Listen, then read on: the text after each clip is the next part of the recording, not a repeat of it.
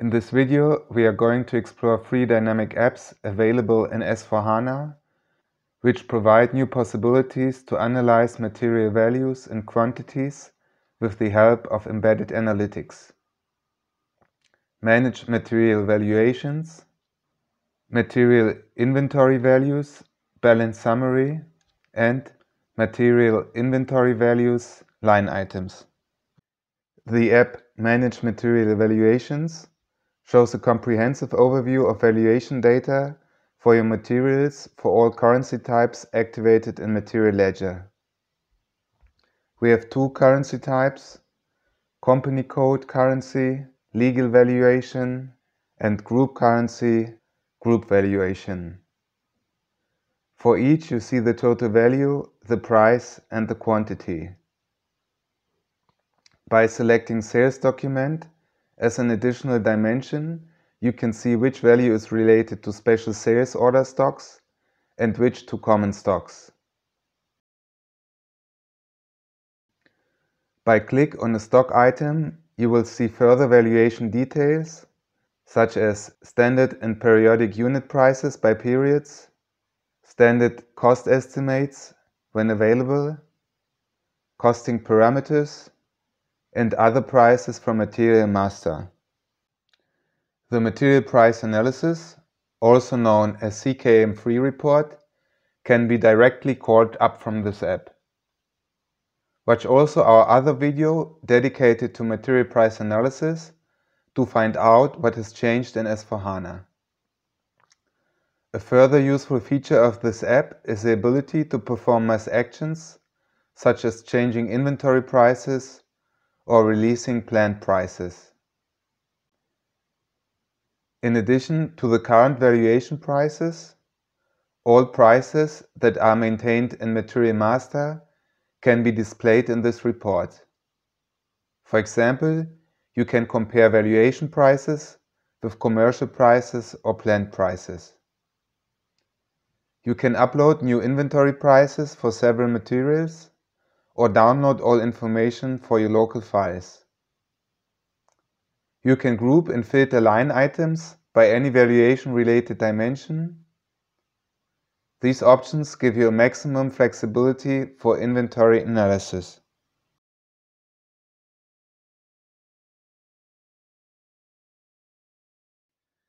The second app, Material Inventory Values, Balance Summary, helps to analyze quantities and values of inventories for a certain key date. In our case, the 11th of May. This report is multidimensional, so you can slice and dice values and quantity in a similar way as in COPA reports. You can analyze your inventories according to various perspectives by grouping the dimensions in rows and columns.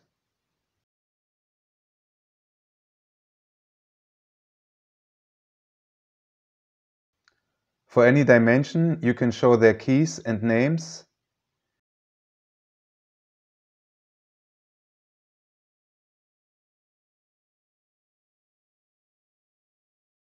You can filter and sort by them. And you can make any of the attributes visible in this report, like in our example, segment and location attributes for profit centers.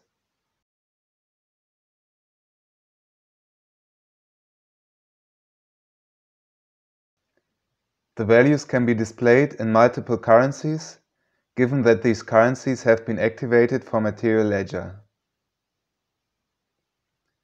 By click on an item, you can jump to another app in Material Management or Material Ledger and perform an operation, for example goods receipts, for the selected material. The third app, Material Inventory Values, Line Items, will show you journal entries that affect the values of material inventories during a time period. You can sort them, for example, by material number, business transaction type, and posting date, and see the quantity and value flows for multiple materials.